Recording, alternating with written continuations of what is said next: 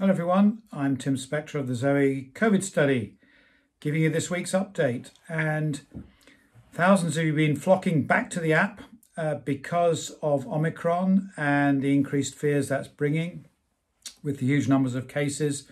And that's good news for the data because we need everyone to be logging so that we can tell if there are new symptoms coming along or exactly how it's competing with Delta. And we've added a feature into the app to allow you to report whether you've got Omicron or Delta, which will give you the first hand accounts of when things are really happening.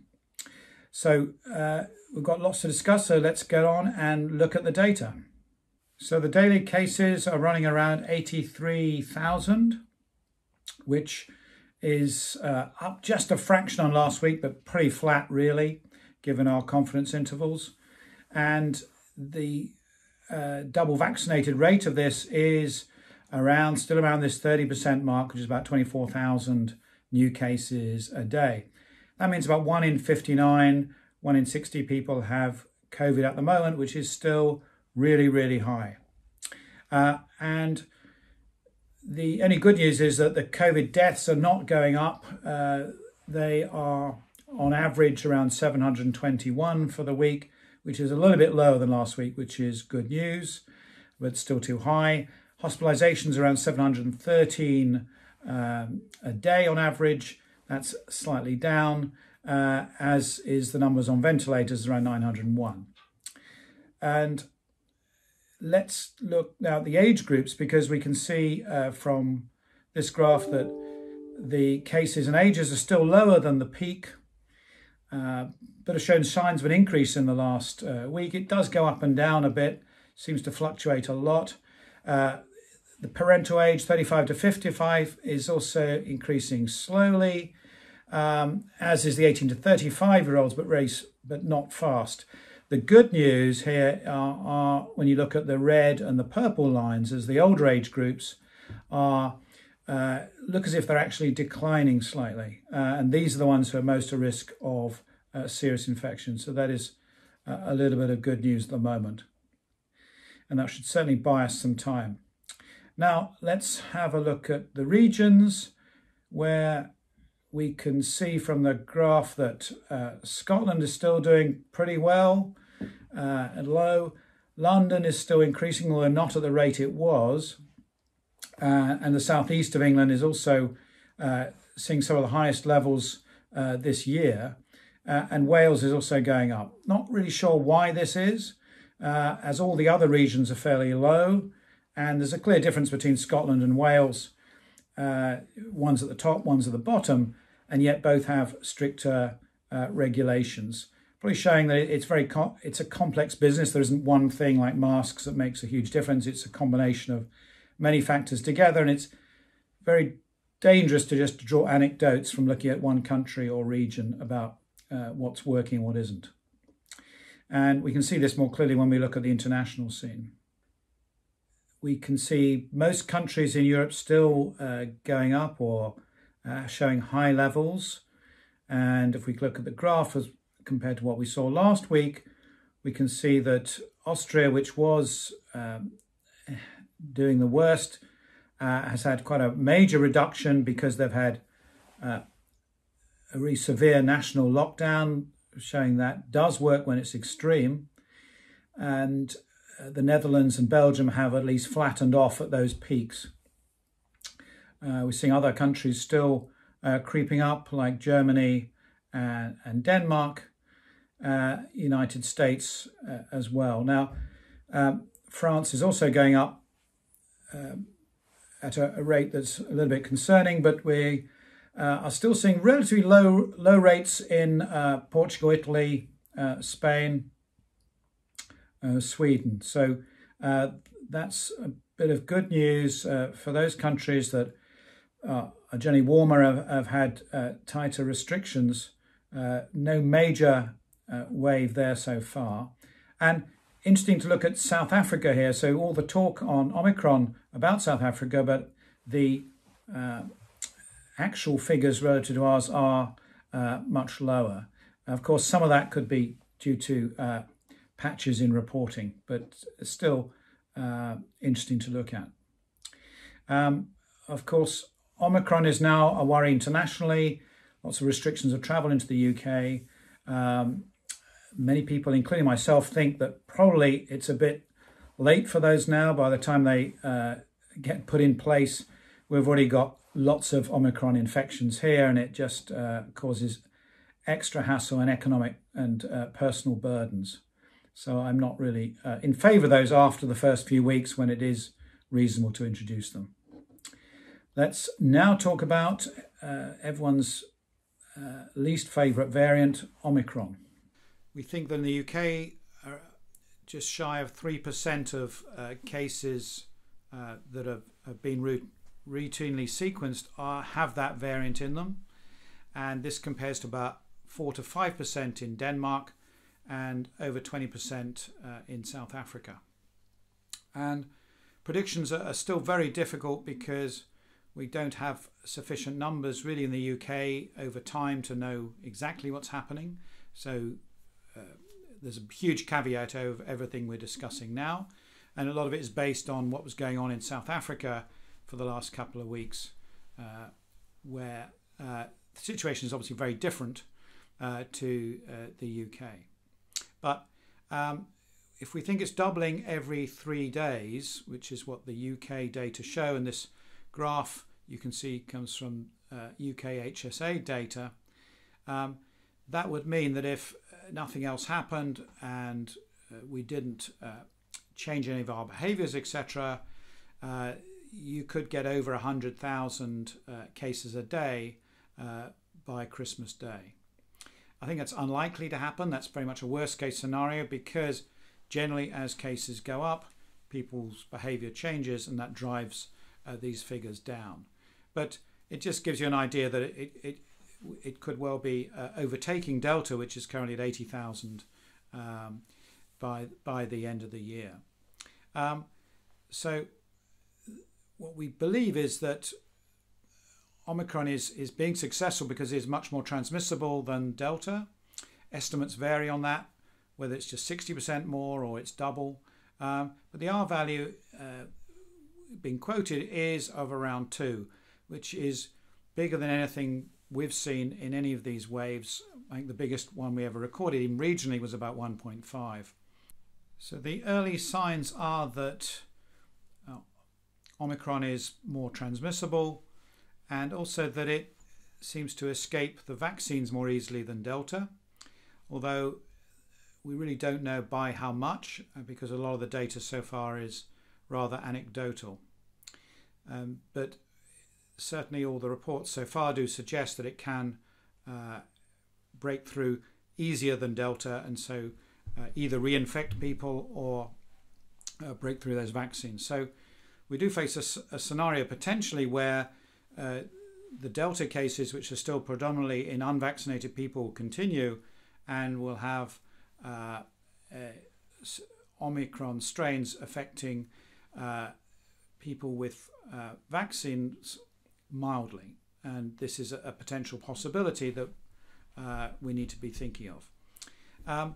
Certainly all the reports so far are fairly reassuring in terms of severity, that it's certainly not more severe than Delta.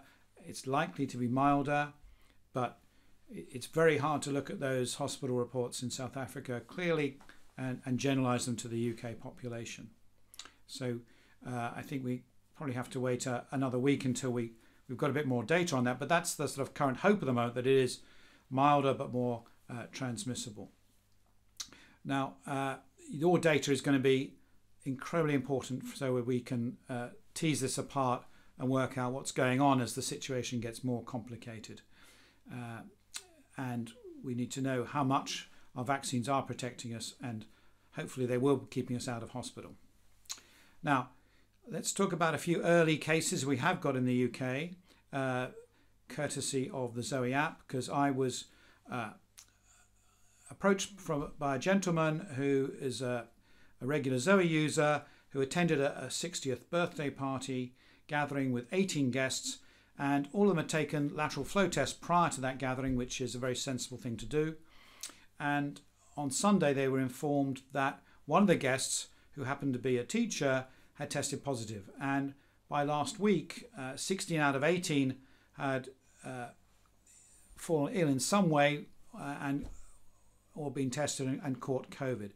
And they were subsequently informed by NHS Test and Trace that it was Omicron, either probable Omicron, and they were waiting to get the genetic confirmations. So what was interesting is that the symptoms they reported were pretty mild.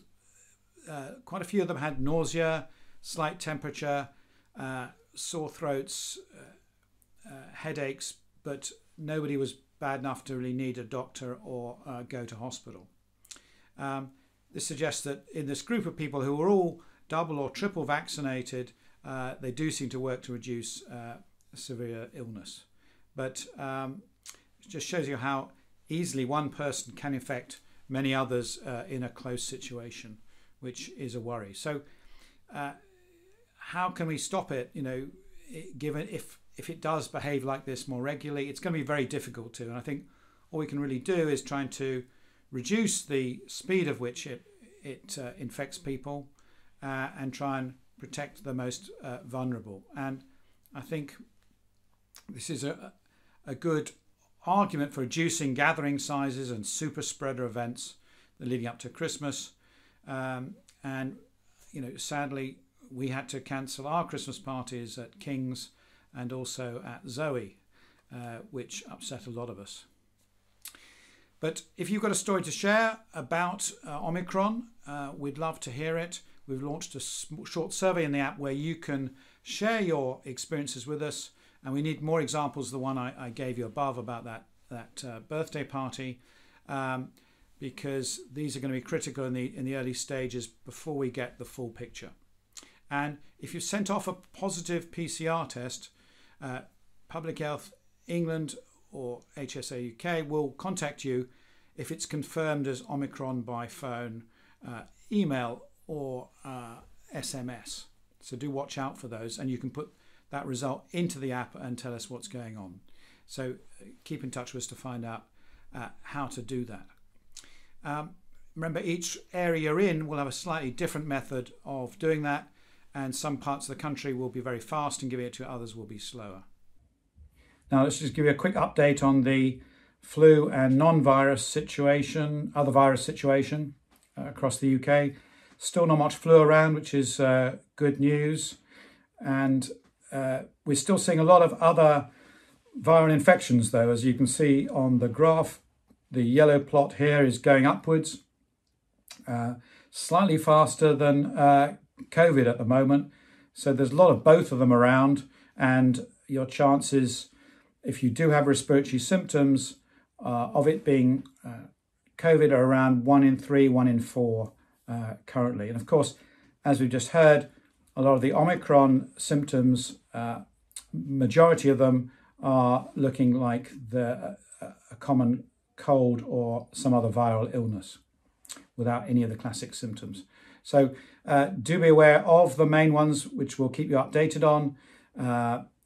Unfortunately, the government haven't yet taken this on board, and one of the only governments in the world not to tell its citizens what the symptoms are, but they are runny nose, headache, sneezing, persistent cough and sore throat. They are the top 5 at the moment. So do keep an eye out for them and try not to infect anyone else, particularly with this Omicron around.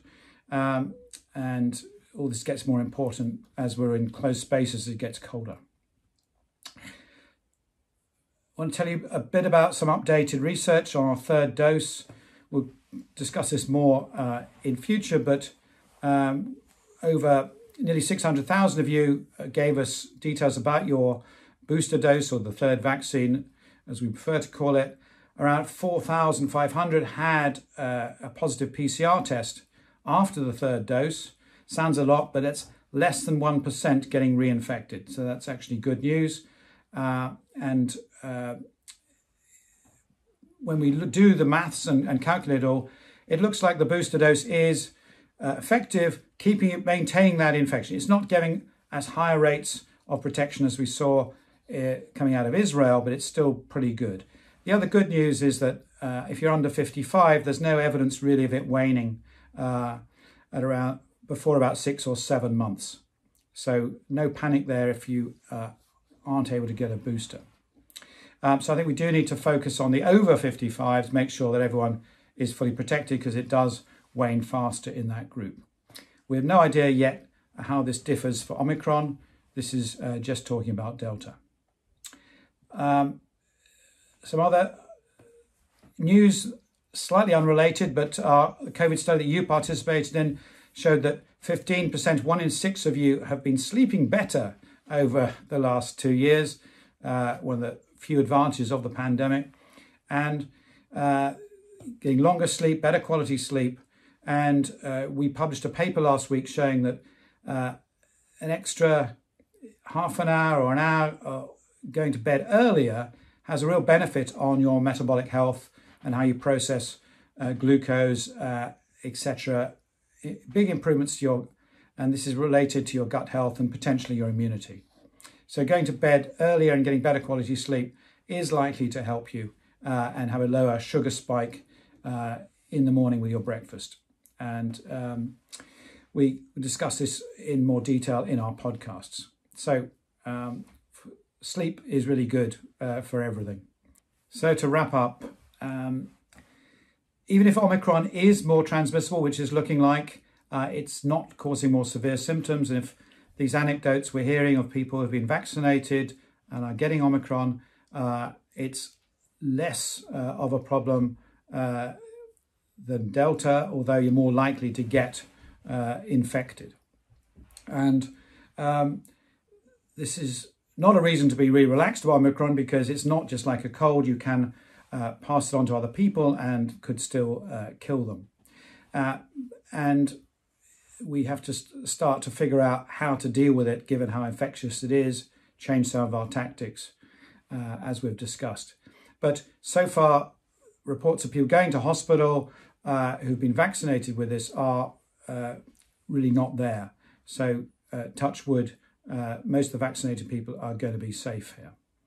But I think it's about the numbers, because very soon nearly everyone is probably going to have a previous or a current infection with this, and that will have consequences. So we want to try and hope to postpone this as much as possible if we can. And the government are probably going to introduce some extra measures. I wouldn't be surprised. And I would suggest working more from home and avoiding very large gatherings would be top of my list to introduce. Finally, do share the app. Try and get people to share their experiences of Omicron. Really crucial for us in these vital few weeks as we're trying to gather information. And the app, I think, is a wonderful tool to do that. So remember to like and subscribe our channel, and keep an eye on our website and app for details, and stay safe and keep logging.